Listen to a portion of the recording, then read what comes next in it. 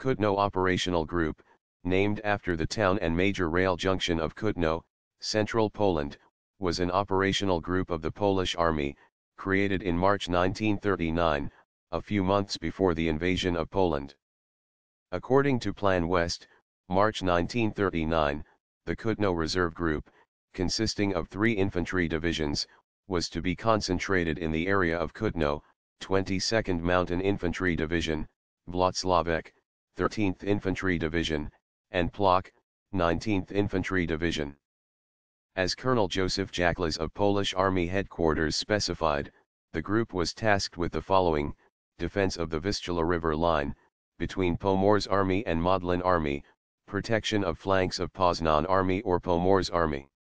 In accordance with Mobilization Plan W, the 13th and 19th Divisions were marked with red, alarm mobilization, and 22nd Division was planned to join these units in first phase of general mobilization.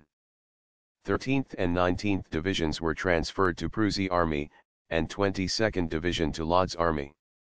After these changes, Kutno Reserve Group of Commander-in-Chief consisted of 5th Infantry Division, from Army Pomorze, and 24th Infantry Division, from Army Lodz. As a result, the group was reduced from 3 to 2 infantry divisions in the evening of August 27, 1939. Some regiments of the 5th Infantry Division were mobilized. By Sunday, September 3, the regiments arrived at the Kutno rail station, and on the next day they reached Włocławek, where they were incorporated into Pomor's Army, as the so-called detachment of Colonel Sadowski, Oddział Wydzielony Podpułkownika Sadowskiego.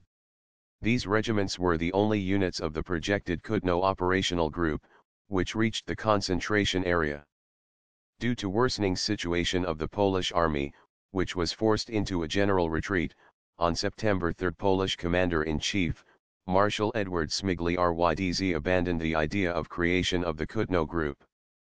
On that day, 24th Infantry Division was transferred to Carpathy Army, and on September 4, the 5th ID.